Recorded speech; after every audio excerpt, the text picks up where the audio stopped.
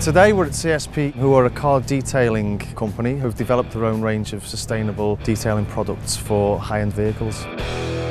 The driving force behind it was there was a gap in the market for high-end detailing products for the automotive care sector, utilising all the latest new technology that's available globally and also that we've developed as part of our R&D programme.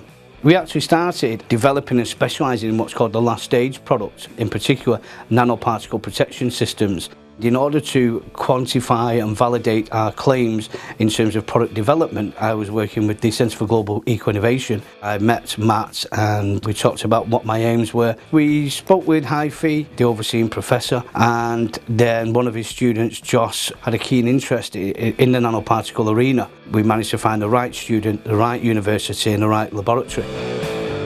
What's been great about this for CSP is that they've had access to the facilities of the University of Liverpool for free.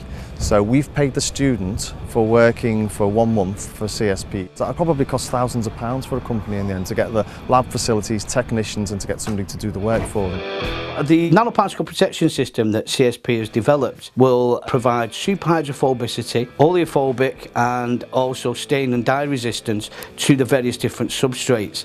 This provides a self-cleaning, if you like, coating to the bodywork of the vehicle or to the different substrates of the vehicle. It will significantly stay cleaner for longer and it will use less harmful chemicals to maintain that level of finish as well. We've taken almost 3 years actually to get to this point. We knew the original formulations and developments were fantastic when we compared like-for-like tests in the lab. We've compared them with the market leaders, indeed the latest tech, and it significantly outperforms those. Is environmentally friendly and will outperform the market leaders significantly.